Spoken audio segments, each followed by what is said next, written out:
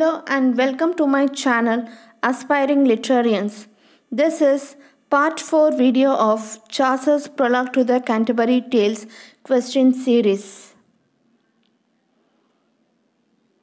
Who has been named as the morning star of Renaissance? Chaucer. The sea captain is from Dartmouth. The prioress had excellent manners. Table manners. In the prologue, which character has a forked beard? The merchant. In the prologue, children were afraid of whose face? The summoner.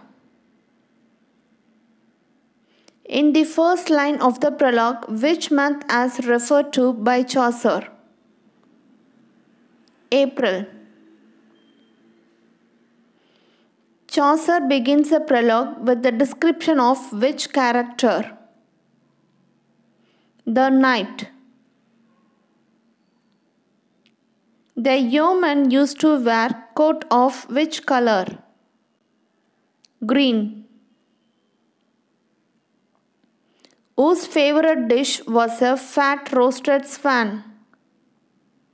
The monk.